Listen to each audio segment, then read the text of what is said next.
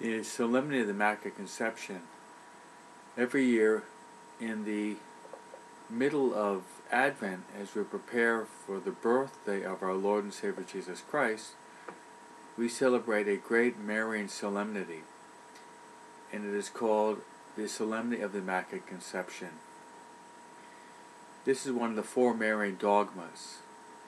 There are four Marian dogmas: the Immaculate Conception, the Divine Maternity of Mary, the Perpetual Virginity, and the Assumption of Mary into heaven, body and soul. The dogma of the Immaculate Conception was proclaimed by Pope Pius IX in the year 1854. And this is the meaning of the Immaculate Conception. It's related to original sin and to our redemption. Adam and Eve committed what we call original sin. It was the first sin of our first parents. And as a result of original sin, all of us come into the world with the stain of original sin. The stain of the original sin is removed through the sacrament of baptism. However, our nature is somewhat impaired.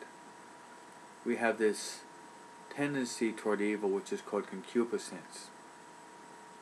And it's manifested by these tendencies within us, which we call the capital sins, which would be gluttony, lust, greed, sloth, anger, envy, and pride. These are called the capital sins. All of us at the moment of our conception are conceived in original sin. However, God, in His infinite mercy and providence, decided to work a miracle in the person of Mary. In the moment of her conception, she was preserved from the taint or the stain of original sin. St. Thomas Aquinas says this was very convenient and logical, because if Jesus were to come into the world and assume a human nature, if His mother were tainted with original sin, then the human nature of Christ would also be tainted by the stain of original sin.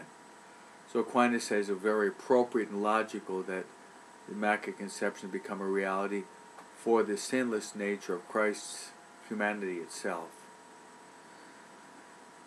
How can we honor the Immaculate Conception?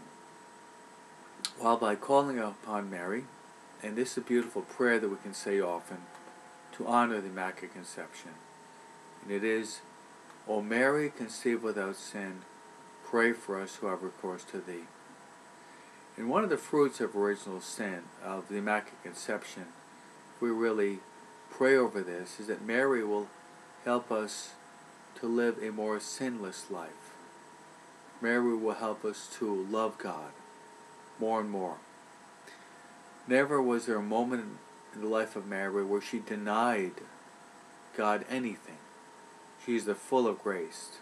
She was God's masterpiece of creation. So let's turn today to the Immaculate Conception and beg Mary for the grace to really love her. And by loving her, we'll love the Father, the Son, and the Holy Spirit. Amen.